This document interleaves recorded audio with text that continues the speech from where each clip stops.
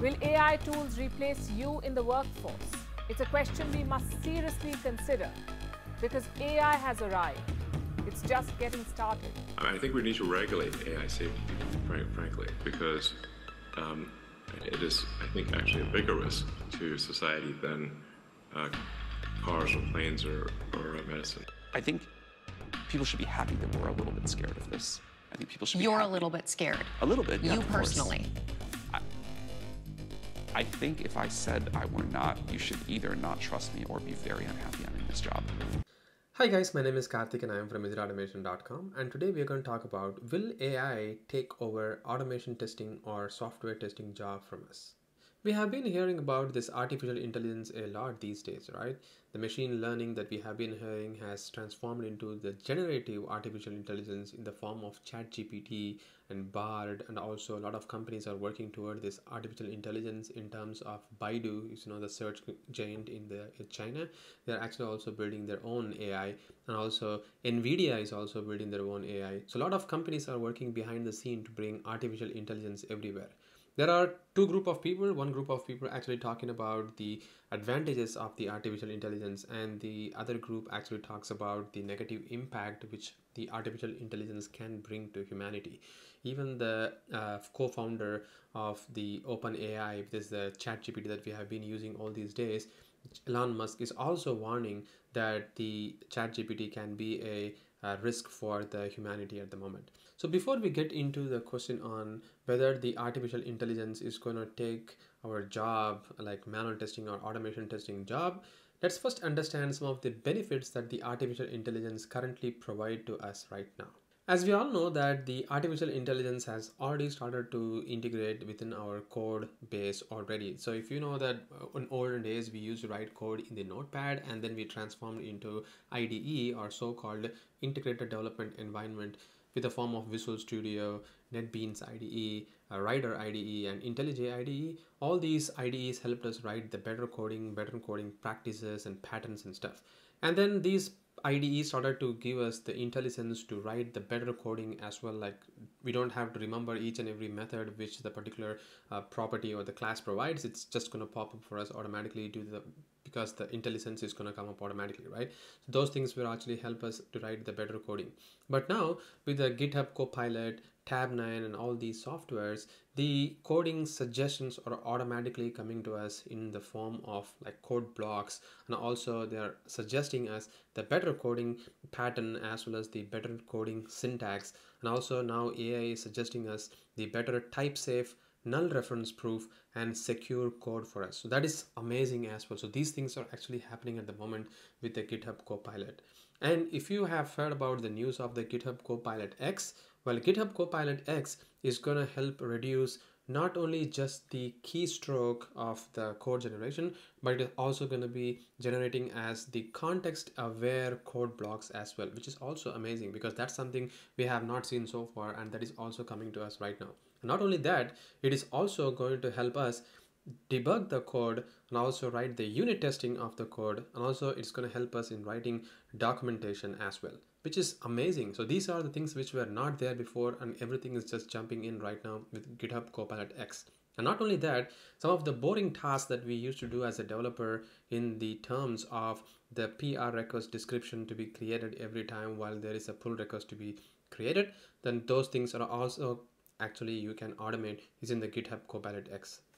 So as you can see that this GitHub Copilot or Tab9 or any other IDE completion artificial intelligence based tool not only help us writing the better code, but it also helps us to give us some of the suggestions which we might not have thought about while we start writing the code. And also, if you are a tester who have to learn all these different automation testing tools like Selenium, Playwright, Cypress, or Codesep.js, and all these tools, as you know, that they will have their own language binding like C#, Java, or JavaScript, and all these languages have to be learned as well for the test automation to be working as expected. And you will see that there are so many things that the tester actually end up learning.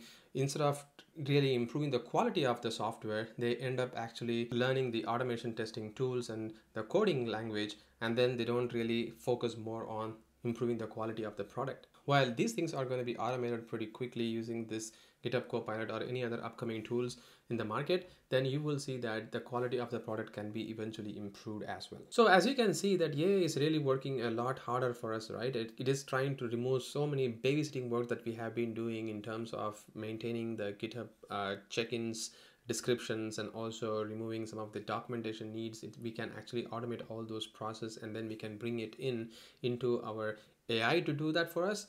You can see that so many things are actually being automated in our workflow itself, right? Then what is the problem really? Then why is this AI is going to be a problem for us, especially in terms of our automation testing job or the manual testing job? Now, as you can see here, typically a company will have a team, something like this, where you're going to have, for example, like 7 developers and 3 QAs, and there are 2 functional testers, and there is going to be 1 automation test engineer, and then there is going to be 2 business analysts, business owners, and then there is going to be a product owner or technical manager, and then there's going to be 1 SRE, and there is going to be 1 delivery manager. So this is going to be a typical product structure is going to look like. And as you can see, all these developers are going to be writing the code. There may be a couple of junior engineers, couple of mid-tier engineer, and there will be a lead engineer who are going to be working in developing the product based on the requirements and stuff.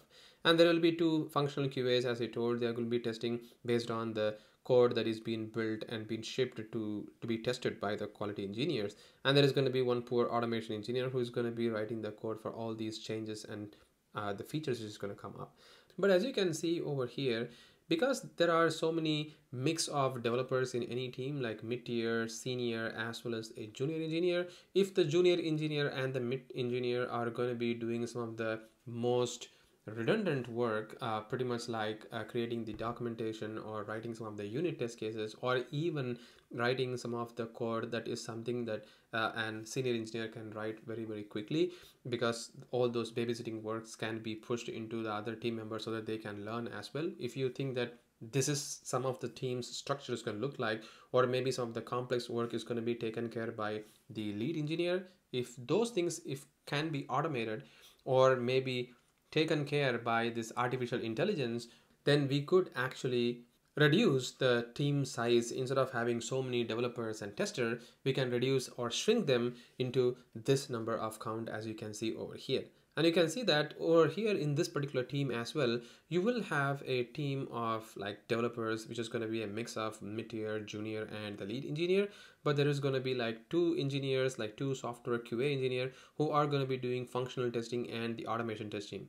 Well, you can see that at this particular point of time, the automation test engineer may not be just focusing just on the automation test code execution or code development. Rather, he will be focusing on the functional testing aspect of the application as well. Even though while they do it right now, they will not get more time in focusing just on functional testing or just on automation testing, because having both of them together is going to be really a nightmare. Rather, if this process of writing the automation testing code is going to be automated a lot, then the functional test engineer and the automation test engineer can both sit together and think about the functional aspect of the application, and writing the code is going to be seamless. And in fact, the functional test engineer can also contribute to the automation testing, and they both can become an automation test engineer in future. That's how the transformation is going to happen in this point of time. So long story short, you can see that in a whole team, it is not just the QA are going to be affected, even the developers as well as the business analysts are going to be affected in terms of the number of headcount within a team. Again, it depends upon the complexity of the business as well. I don't mean that for every business this is going to be applicable. It is going to be changing based on the requirement of the product and how the applications are going to be designed and developed. So it's going to be entirely to the team who is going to decide how the applications are going to be built, and also the team is going to be structured. So it's going to be entirely based on the team's requirements and structure. Again, this is just a classical example that I'm talking about, but maybe in future the number of headcount that I'm talking about here in 4:2 ratio can even be reduced to probably 3:1. Not sure. So that is how the artificial intelligence is going to take a hit on the headcounts. So finally, as you can see over here, the QA job is going to be enhanced a bit here, because the functional test engineer as well as the automation engineer are going to be contributing toward the business requirement of the application, and also improving the overall quality of the application and meeting the requirement traceability matrix of our application to see if the product quality is matching based upon the requirement as well as the requirement that we have tested is also being traced perfectly based on the automation as well as the functional testing. And most importantly, the overall automation time spent for creating a scenario will be tremendously reduced, because let's say if you're going to be creating like 10 scenario per day, you probably will be ending up creating a high quality, at least like 6 or 7 scenarios more than what you do most of the time, and that too more effective way. That is the most important thing that you can achieve using these kinds of artificial intelligence tools. Well, the final question now we need to ask is, will this AI is going to start hitting hard within our automation or manual testing job? Then I would probably say no, because you definitely need to have a team who are going to be doing a functional testing, as well as who are going to be doing a requirement collection and also doing a manual verification of each and every work. Even though you say everything can be automated, you can't rely 100% that the software that is being built by a software is going to be complying exactly what it is. I mean, you can see that the process has improved a lot, doesn't mean that the whole automation testing or the testing job itself can be replaced by an machine or an AI altogether. That's not going to be happening, at least for now, or maybe in the any foreseeable future. But for sure, artificial intelligence is going to be a very, very helpful thing for us, like both developer as well as the tester, in upcoming days. Hey, have you started working in 2006 like me? At least like in 2005, 2006, while we joined any company, there used to be a lot of network engineers who used to come to your machine and start doing some fixing of your application, and also they try to help you to install the software and also configure the network. Do you think these things are right now happening with all these laptops and work from home options? I don't probably see any of the network engineers ever in almost 5 to 6 years while I came to Malaysia or New Zealand for a long time.